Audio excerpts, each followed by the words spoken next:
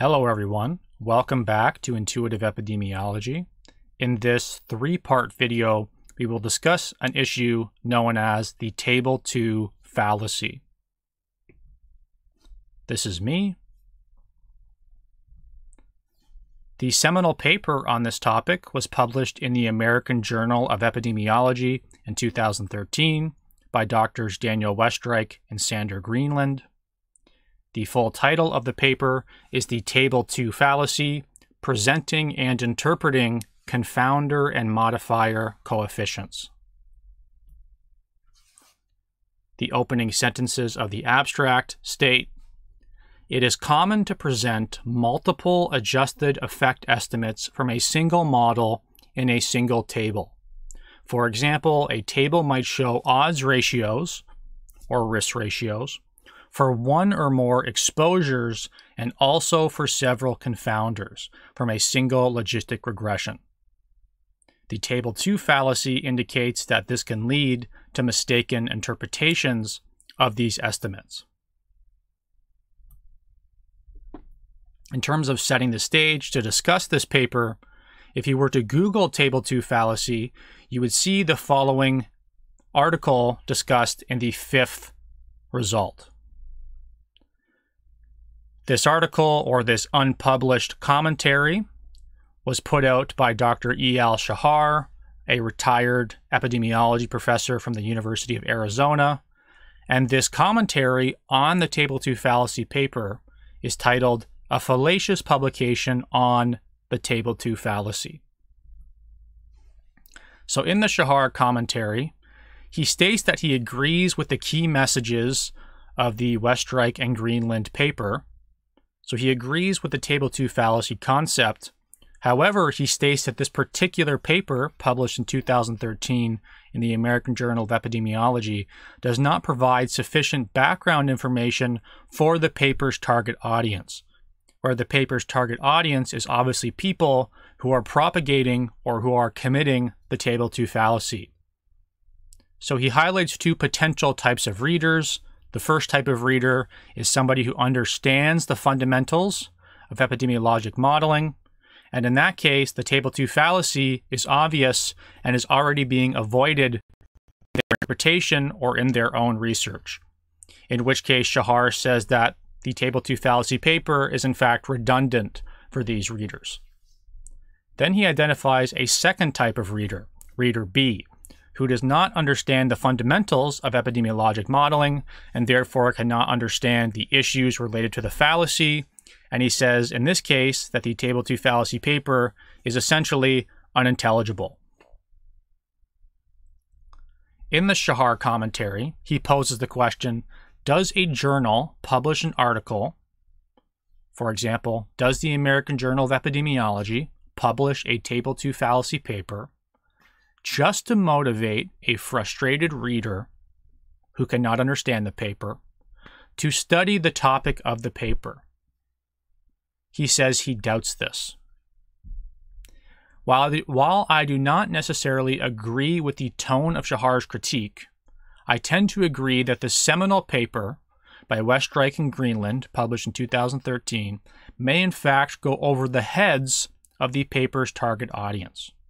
However, unlike Shahar, if you were to read his commentary, I do not necessarily fault the authors or the editor of the American Journal of Epidemiology for this.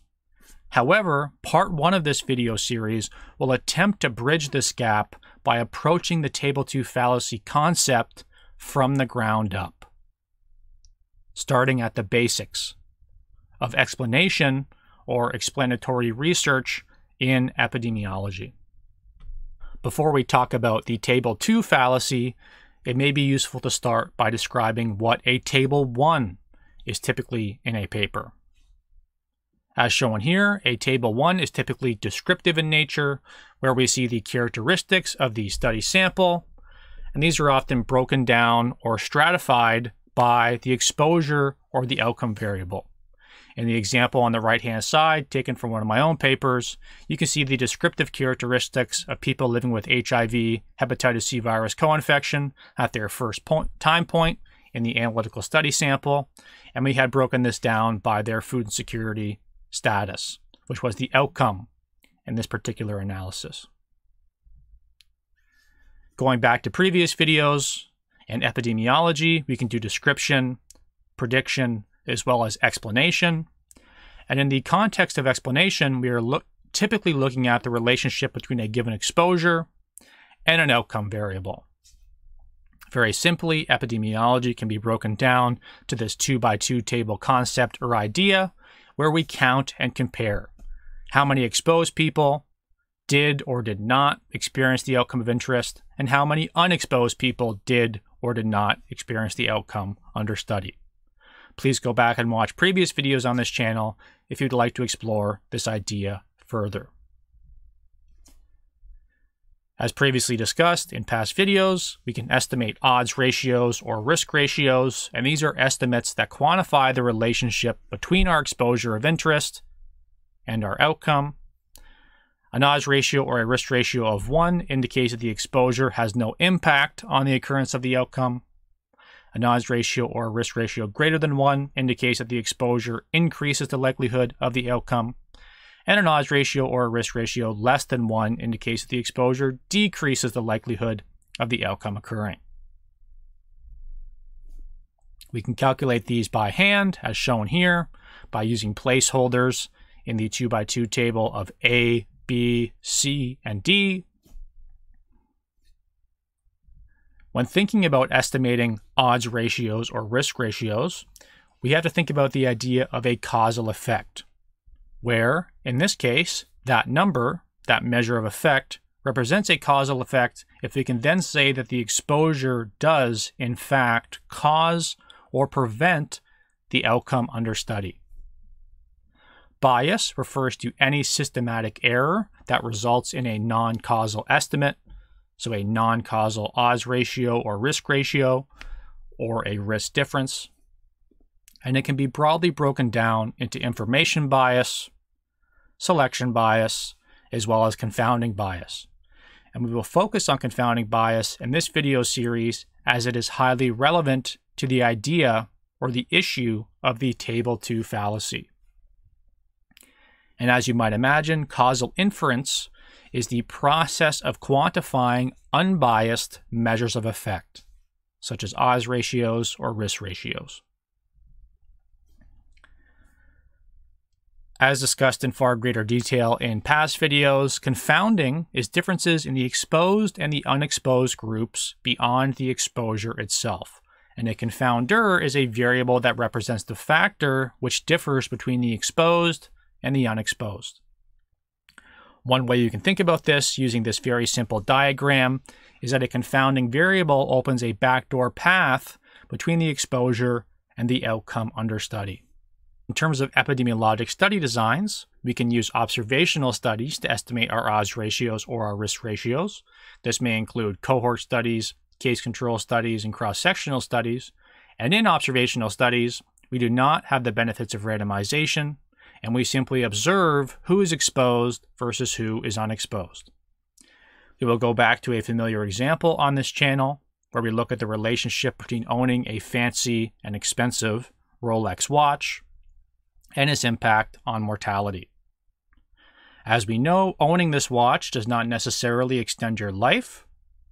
So if we were to estimate a causal effect of Rolex watch ownership on mortality, you would expect to find an odds ratio or a risk ratio of 1. However, we do know that ownership of a Rolex watch reflects a high socioeconomic status, or SES. And SES does increase one's life expectancy, or those two factors are strongly correlated.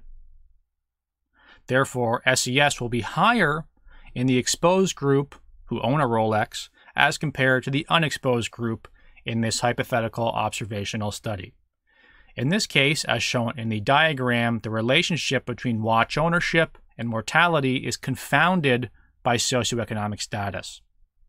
So if we were to estimate the relationship between these two variables without considering confounding, we would have a biased association. In the case of randomization or experimental studies, where you randomly give half of your study participants a Rolex and the other half do not get it, you break the link between socioeconomic status and Rolex watches. In this case, SES is no longer associated with owning the watch or not because they were given out at random. Now the exposed and the unexposed groups, Rolex versus no Rolex, will be of equal SES, and SES can no longer confound the relationship under study. Randomization, if done well enough on enough people, facilitates RCTs, or randomized controlled trials, being atop the hierarchy of evidence. Because what randomization does is it automatically eliminates differences between your comparison groups. In this case, your exposed and your unexposed groups. In other words, after randomization, the group with a Rolex is, on average, the same as the group without a Rolex, with the exception of the Rolex watch itself. And this allows for fair or unconfounded comparisons between the exposed and the unexposed groups, in this case, in your experimental study. And this allows you to answer the question, regardless of SES, what is the impact of owning a Rolex watch on mortality? If we were to go back to our 2x2 table idea and our simple diagram, this is what were to happen if we were to ignore SES in our observational study, or in our study where we do not randomize watch ownership. As we can see, this simple 2x2 table, as shown here, where I put in placeholder numbers, does not account for the confounding variable. There's no consideration of SES in this simple 2x2 table. In terms of completing a hand calculation using these made-up numbers, we could hand calculate an odds ratio of 0.71.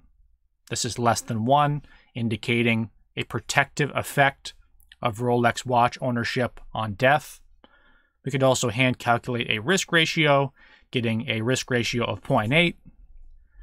If you've taken EPI classes before, you'll be able to tell me why those two numbers differ. But for the purpose of this video, the takeaway message is that if you hand calculate an unadjusted odds ratio or an unadjusted risk ratio using a 2x2 table, you will find a protective effect of Rolex watch ownership on mortality. It will prevent you or lower the likelihood of you passing away. And this is in an observational study where no randomization has taken place. Similarly, we could use a simple unadjusted or univariable statistical model to estimate these numbers, where our exposure variable is binary, where we have people coded as being exposed or having a Rolex versus unexposed or not having a Rolex. And we could use a given model to estimate odds ratios or risk ratios. We will not focus on the 95% confidence interval in this video. In this case, in a simple unadjusted model, you would estimate the same odds ratio or the same risk ratio, quantifying the relationship between owning a Rolex watch and mortality. But again, this univariable model ignores the impact of socioeconomic status and the role it is playing as a confounding variable. We can also take our hand calculation a step further. In this case, we can consider the confounding variable of SES, potentially coded as low versus high SES, by stratifying our 2x2 table. In other words, we can use two 2x2 tables to look at the relationship between watch ownership and mortality in the low SES stratum, as well as the high SES stratum. In this case, we could calculate odds ratios or, again, risk ratios using each of these tables separately. In theory, you would find, obviously, fewer Rolex watch owners in the low SES group and more in the high SES group. But more importantly, among the low SES group, Rolex ownership will no longer be associated with mortality, and similarly, in the high SES group, Rolex watch ownership will not be associated with mortality either. And this null effect or no relationship was not observed when we did not break down this 2x2 table by this confounding factor. As mentioned, If you calculate odds ratios, you would have two of them, one for the low SES group, one for the high SES group. Similarly, two risk ratios, one for each group. And you could combine them using something known as a Mantel-Hansel estimator.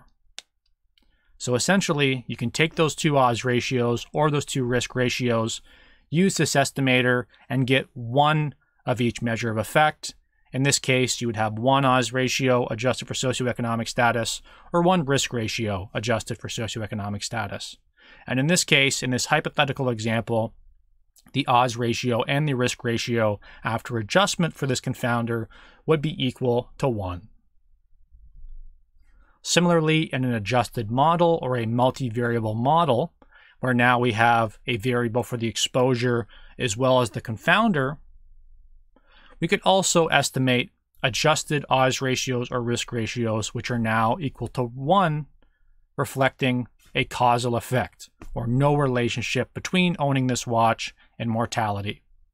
And this is the same answer we got from the Mantel-Hansel adjusted estimates from the 2x2 table. The key message here is that we're using this multivariable model to adjust for a particular form of bias that we identified based on our conceptual framework in that small diagram on the right-hand side. As a recap, explanation in epidemiology involves looking at exposures and outcomes. We can use stratified 2x2 tables or multivariable models to estimate unbiased or adjusted measures of effect. In this case, we're mitigating confounding bias by considering these extraneous variables. And the amount of bias in our study dictates how useful a finding is for decision making. In other words, does the odds ratio or the risk ratio reflect any meaningful truth? An unbiased odds ratio or risk ratio indicates a causal effect. Minimally biased is a reliable association, and strongly biased is an unreliable association, where we actually do not know what the impact of the exposure is on the outcome, or we're not confident in making any conclusions based on our study. Again, wrong answers can be shown here. Biased answers, where we ignore SES in our first 2x2 table in our hand calculations, or in our unadjusted univariable model. As shown, the odds ratio of 0.71 or the risk ratio of 0.8, indicating protective effects of Rolex watch ownership on mortality, are both unadjusted and they do not reflect the truth. Both the table and the univariable or the unadjusted model indicate that Rolex watches decrease one's likelihood of death. Similarly, decisions that relate to the provision of Rolex watches to decrease mortality would be based on biased evidence and would not have an intended impact on mortality. So the takeaway is that the estimation of meaningful causal effects, in this case you can replace the word causal with meaningful, requires that all confounders be measured and adjusted for in the observational analysis. And while this is a very difficult task, one must at least try. Just a quick side point, why do we use models as opposed to hand calculations or 2x2 tables? As you can imagine, hand calculations become difficult when we have more than one confounder. This would lead to many stratified 2x2 tables. It's also less clear or less simple to do hand calculations with continuous or non-categorical variables, and obviously it's much slower to do this. Importantly, hand calculations are unable to handle certain complexities, which I'll talk about below. In terms of models, we can easily include many confounders at once using multivariable modeling. We can estimate measures of variance quite easily in the form of 95% confidence intervals. We can account for longitudinal data, so data collected over time. We can also easily transform variables, and so on. Importantly, with models, we can generalize to many forms of outcomes. So linear regression for continuous outcomes, Cox proportional hazards models for time to event analysis, logistic regression for binary outcomes, and so on. Now I want to begin introducing another example related to my own work that I will use to further illustrate or set the stage for the Table 2 fallacy. And that is the example of the relationship between injection drug use as a behavior and food insecurity as an outcome variable. Now our exposed group is those who engage in injection drug use as compared to those who do not, and our outcome is food insecurity as compared to not experiencing food insecurity. In an unadjusted or univariable model, we would have one variable indicating yes to IDU versus no. And clearly, neither of these examples account for confounding variables, as only one independent variable, in this case the exposure, is considered. And without further ado, I would like to introduce you to the typical Table 2 in an epidemiologic study. The second table in a paper is typically the multivariable model, which shows you the relationship or the measures of effect for the exposure-outcome relationship, and this model is typically adjusted for various confounding factors. In this case, the exposure shown in this Table 2 is injection drug use. We estimate adjusted risk ratios, and we show the adjusted risk ratios for all the confounding factors that are included in this multivariable adjusted model, which is indeed shown in my paper's Table 2. The parts that I blocked out are just another model which represents a different coding of the exposure variable. But in order to simplify this example, I've blocked those out here. Simply, if we were to show what this model is looking at diagrammatically, we have the exposure of injection drug use, the outcome of food insecurity, and a variety of socioeconomic, sociodemographic, behavioral, and clinical confounding factors that we adjusted for in our multivariable model in order to mitigate the bias, specifically the confounding bias due to these factors when looking at the relationship between our exposure of interest and our outcome. So this is a typical Table 2 in a scientific epidemiological study, and obviously this table is what we will use as an example when discussing the Table 2 fallacy. Coming full circle, this is the paper that we will dive into in the next two videos, where the fallacy relates to presenting multiple adjusted effect estimates from a single model in a single table, which is indeed what was done in the last figure. And with that, I would like to thank you for watching this introductory video to the Table 2 fallacy. Please subscribe to this channel if you find this content interesting, and of course, leave questions or comments below if you think that I missed anything. The second part of this video series is linked immediately on the left, where we will indeed dive in to the intricacies and the issues related to the Table 2 fallacy.